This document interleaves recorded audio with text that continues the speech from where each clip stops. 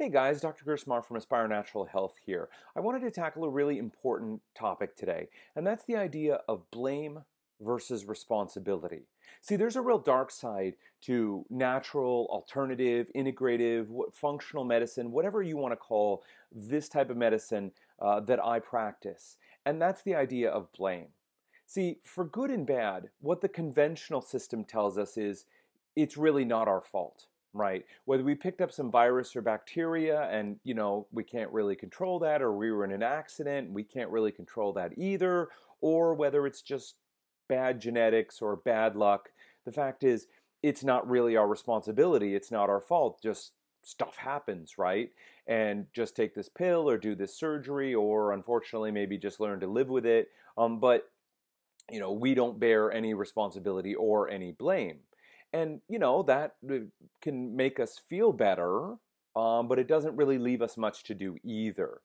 On the flip side, when you come and see someone like me and we're talking about the fact that, hey, diet and lifestyle really do play a role, okay, maybe there are bacteria, but of course, how strong our defense systems are to deal with that plays a part. And maybe we were in an accident and maybe there was some responsibility there, maybe there wasn't, but how well our body heals and recovers from those things, that we have a part to play in that.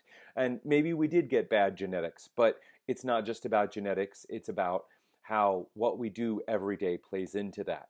So we start telling the message that, hey, there's responsibility here. The actions that we do or don't take on a regular basis, they affect us.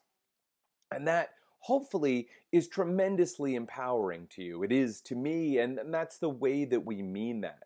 The actions that you take on a day-to-day basis play into whether you are healthy, get healthier, or are sick or get sicker. The dark side here, however, is that this responsibility can morph or become a sense of blame. I have cancer and it's my fault.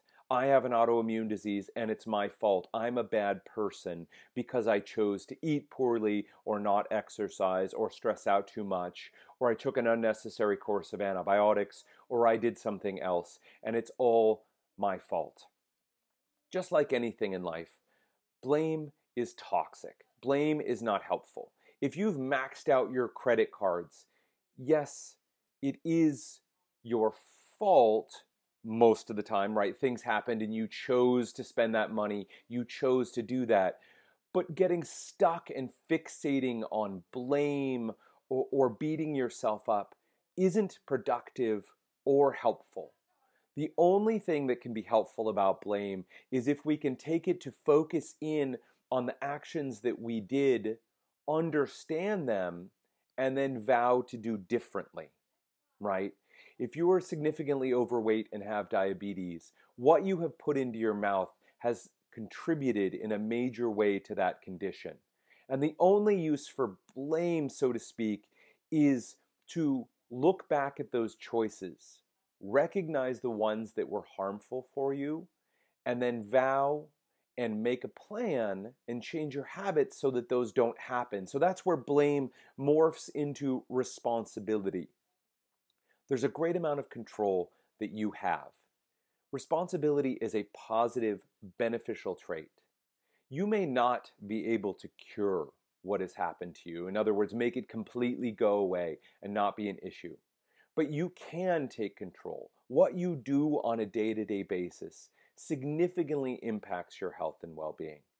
So please, ditch the blame. You are not a bad person.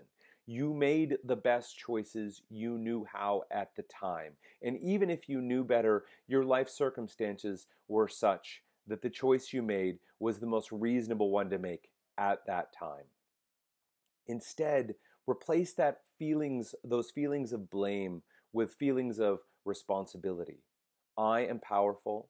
I have the ability to impact my health and well-being. I can make better choices. All right, guys?